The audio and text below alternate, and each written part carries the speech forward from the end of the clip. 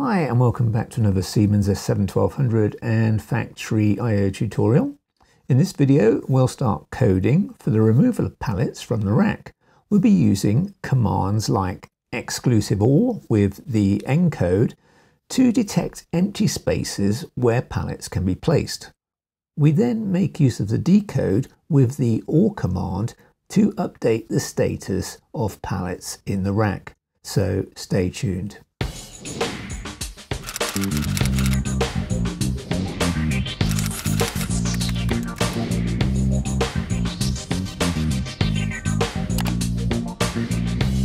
Welcome back. So we are going to start coding to allow us to remove pallets from the rack when we require. But to do this, we need to change some of the existing SCL code used that allows us to load the rack. Therefore, in this video and the next one, we will be concentrating on creating the new code necessary to load the rack so that it is compatible with the code we will implement in later videos to remove pallets from the rack.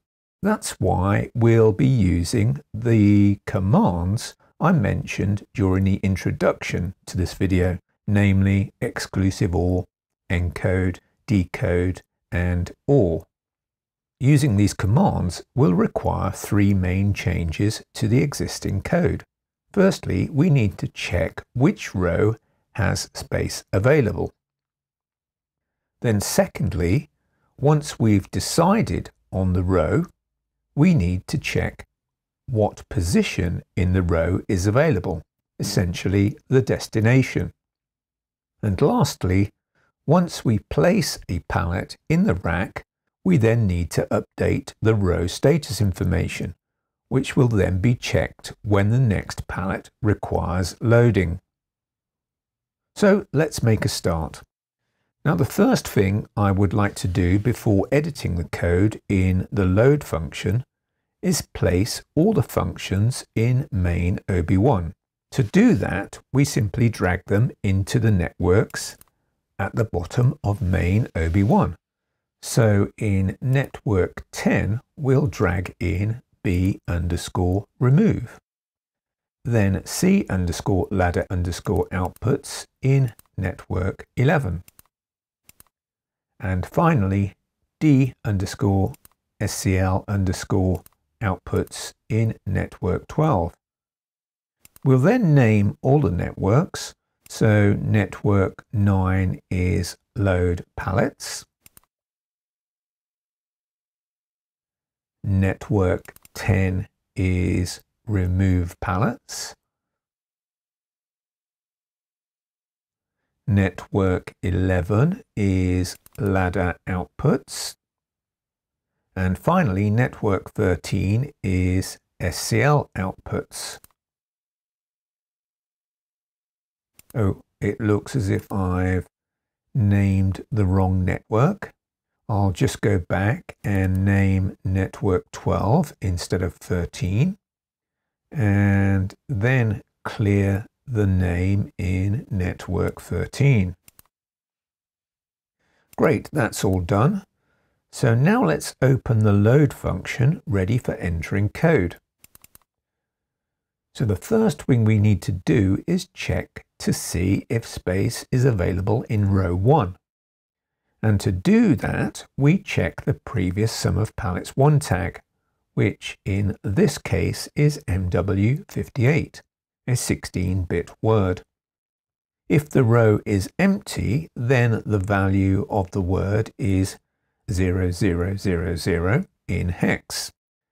If the row is full, then the value of the word is 03FE in hex. The least significant bit is not used, and we will see why in a moment, but essentially positions 1 to 9 represent the 9 positions on row 1 in the rack. So we need to write code that checks to see if previous sum of pallets 1 is less than 03FE. And if it is, then set bit R1 M3.0 to true. As long as R1 is true, we will then be loading pallets into row 1 until R1 is false. So let's enter the code for this now. We'll make a bit of space and then enter a new region, and we'll name it check rows. Even though at this point we're only checking row 1, as eventually we'll use this region to check for space in all rows. Now let's enter if previous sum of pallets 1 is less than 16 hash 03 FE, then R1 is equal to true.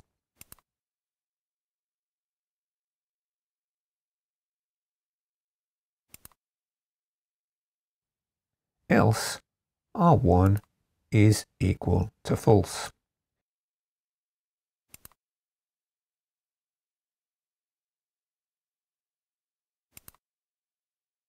End if, and then end region.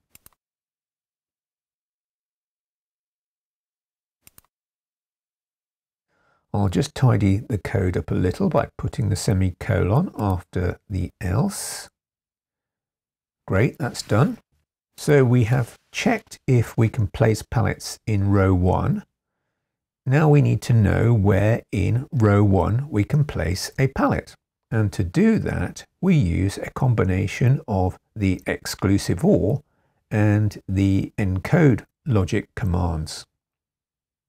To explain this, let's reset the previous sum of pallets 1 to 0 again, and then take a look at the all ones word.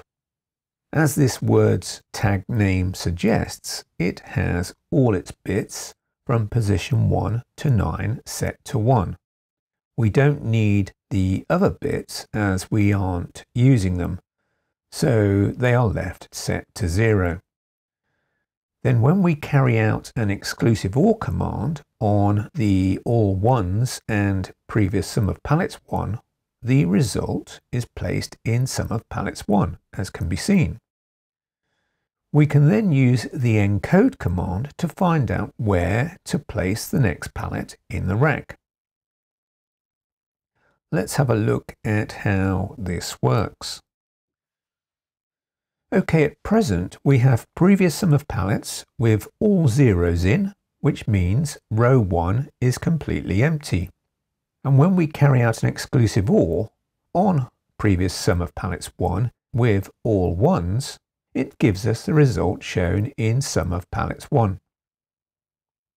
Now if we encode sum of pallets 1, it gives us the real number of 1, which we store in the word temp destination as binary, shown here. So why did the ENCODE give us this result? Well, ENCODE looks for the least significant bit that is set to 1 from position 1 onwards and returns the position number of that least significant bit. The position number can then be used to indicate where to place a pallet because the position in the rack is currently empty. In our case, we will store that number in temp destination. Right, let's look at another example. We'll clear the contents of sum of pallets 1 and clear the temp destination result. Then we will change the contents of previous sum of pallets 1 to all ones, except for position 7 and 5, which are set to 0.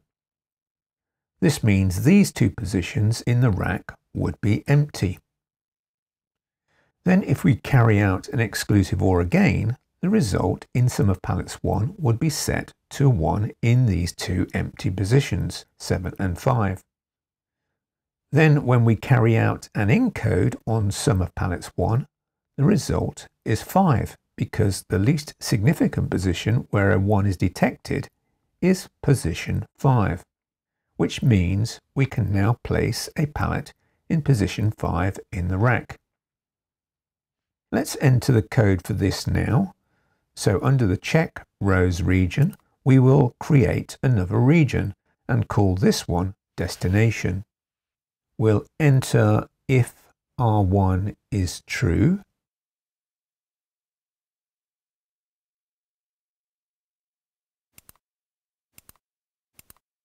Then sum of pallets 1 is equal to all ones exclusive OR previous sum of pallets 1. Next line, temp destination is equal to ENCODE and replace byte in with sum of pallets 1, and inside the bracket enter in equals and enter semicolon at the end. Now we enter destination is equal to temp destination. Now we can end the if statement and then end the region statement. Now you may think we could have just placed destination in place of temp destination on line 28.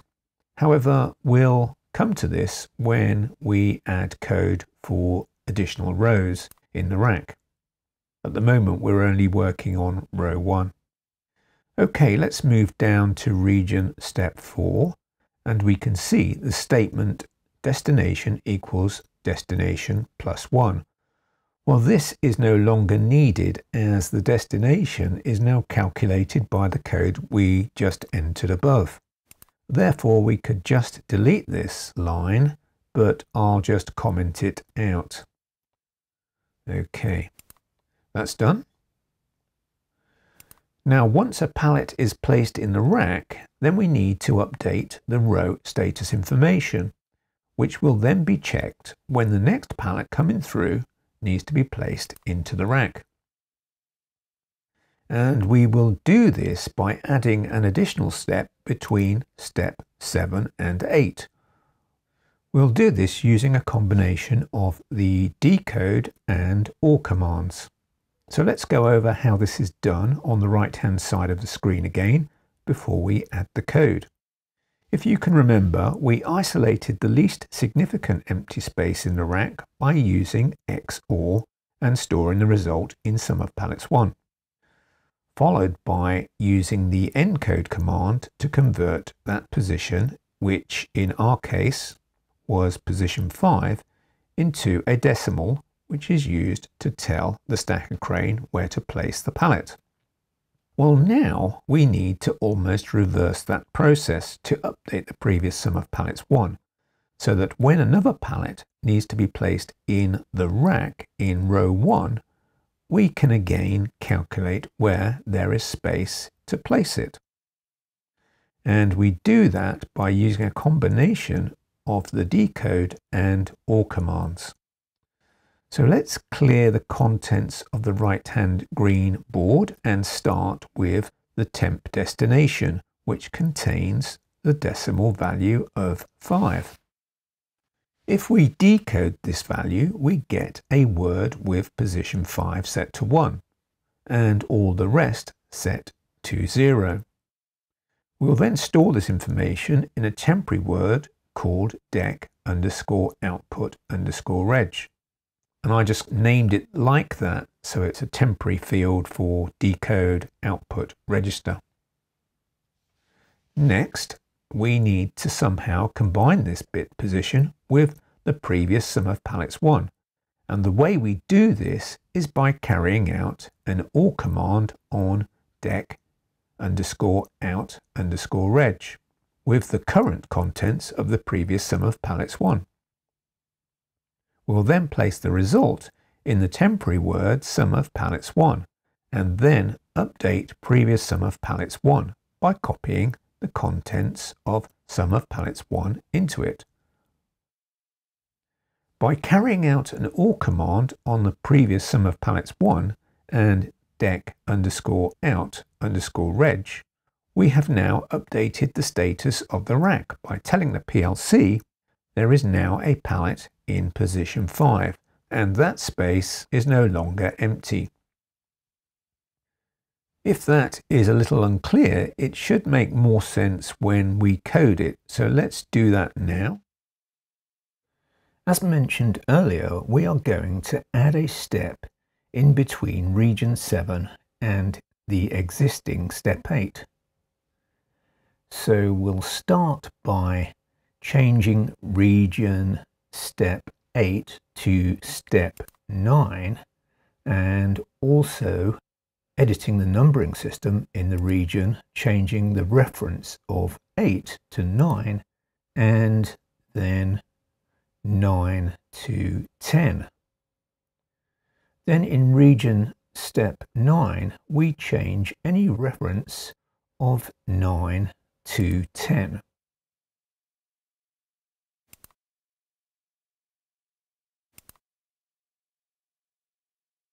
Okay, that's done. Now let's enter another region.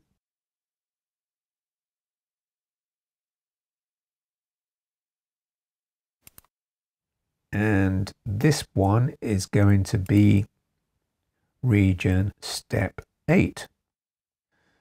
Now let's enter if place pallet sequence number is equal to 8, then dec_out_reg is equal to decode and enter temp destination in unit in and enter in is equal to before temp destination, not forgetting to add the semicolon after the brackets. Now we have to carry out the OR command, so sum of pallets 1 is equal to previous sum of pallets 1 or dec output reg.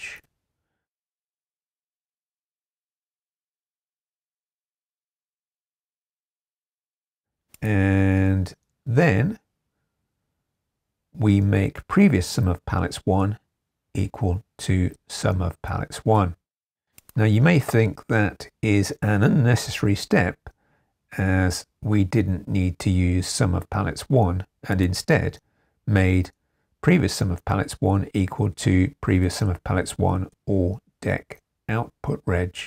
But I thought it might help explain things a little better by doing things this way.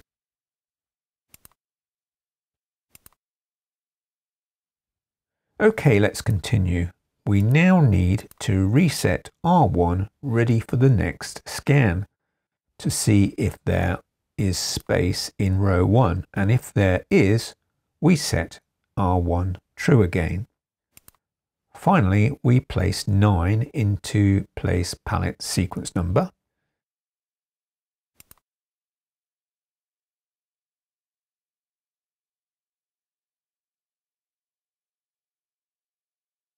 End if, then end the region. Great, that's the load code complete for row 1. But before we upload the code, we need to add some code to the startup, OB100. So let's go into that now. As you can see, I've already entered code which initializes the variables we've just added to the load function to 0. Although, as we can see, I've initialized the all ones word to 03FE hex. This is quite straightforward to add. For example, even though we aren't using R2 yet, we can initialize it here by simply typing in R2 is equal to 0 and then enter. So let's download all the code to the PLC. I'll just compile it all first to check for any errors.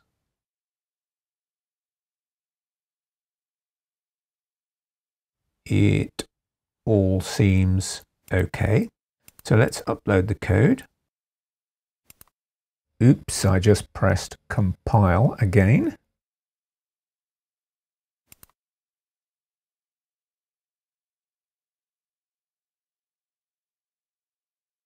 I think we're all used to doing this by now and viewing the messages and the options that come up on screen. So I'll just do things the way I normally do.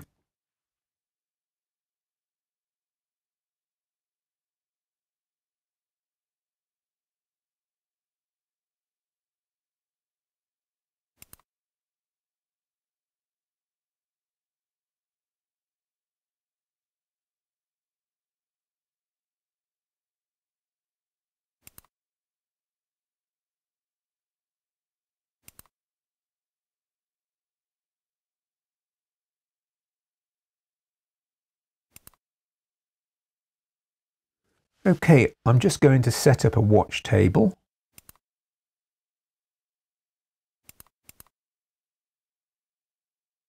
We can clear most of the things here and monitor some of the variables we've just entered in the code.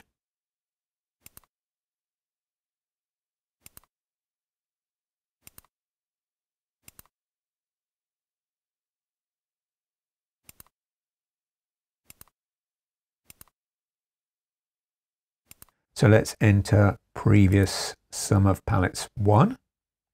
Then we'll enter destination. Then place pallet sequence number. I'll just change the display format for previous sum of pallets 1 to binary so that we can monitor where pallets are in the rack. I'll select the glasses to actually see the individual bits. Great. Now let's connect FactoryIO and place the PLC into run mode.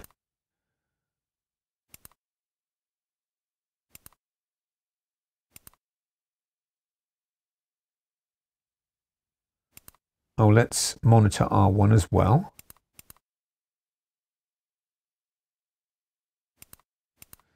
And as we can see, it is true because row 1 currently has space in it. I've noticed I'm monitoring place pallet sequence number twice, but that is not a problem. I'll just leave it be for now. Now let's start up the conveyors and see what happens. Okay, pallets start to travel down the conveyor. I'll just widen the monitor value field so we can see all the appropriate bits. Let's see what happens to previous sum of pallets 1. As soon as a pallet is placed in the rack, position 1 updates when the first pallet is lowered and touches the rack, indicating we have our first pallet in position 1 in the rack. Let's continue and watch previous sum of pallets 1 mimic the pallets in the rack. I'm just going to speed up FactoryIO so we will get to the end of the row quicker. Okay, twice the speed. Still slow, so I'll fast forward a little to just before we get to pallet 8 and we'll see what happens.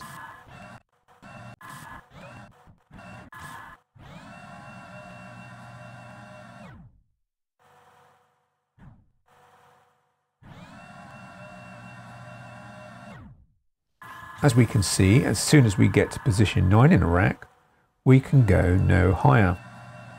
We just keep trying to place a pallet into the same position over and over, when we really would like to go to the next row in the rack.